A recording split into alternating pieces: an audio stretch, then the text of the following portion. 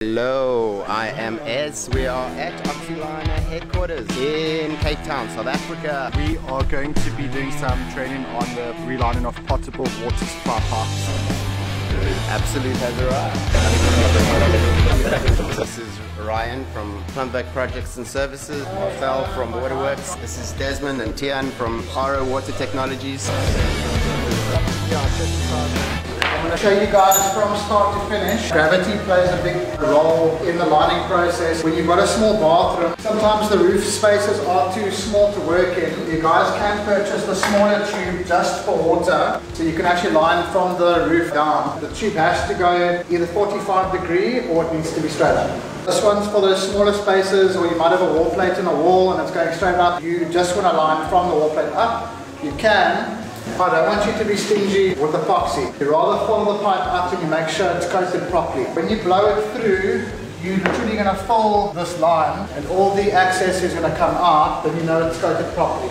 Once it's lined, you'll connect the hot box and you're going to run hot air. The system has been designed for copper. We've lined metal before, but I wouldn't recommend it. You're going to connect your hose to your copper line.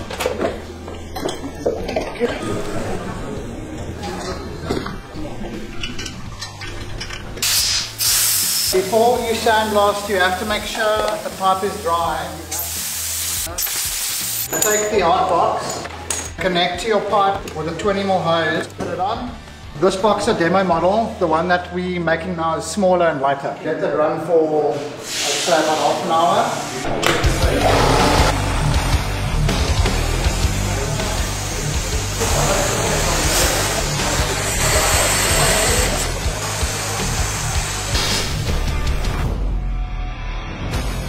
Before you put your air on, you have to make sure your valve is closed. Pull your pressure slowly.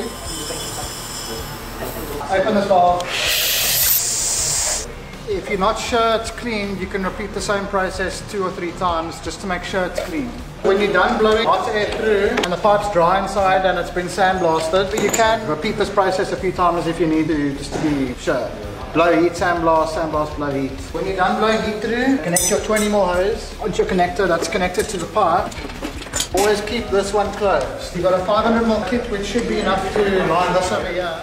Okay, this is the kit. It's quite thick. On a cold day, you're going to have to just heat it up slightly. To make sure it's mixed well. Normally you use a drill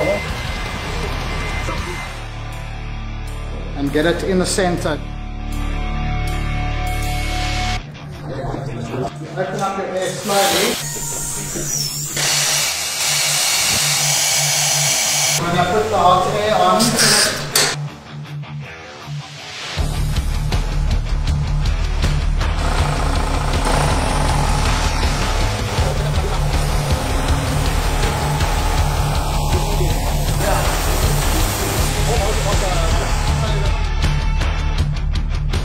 Wow, look at that.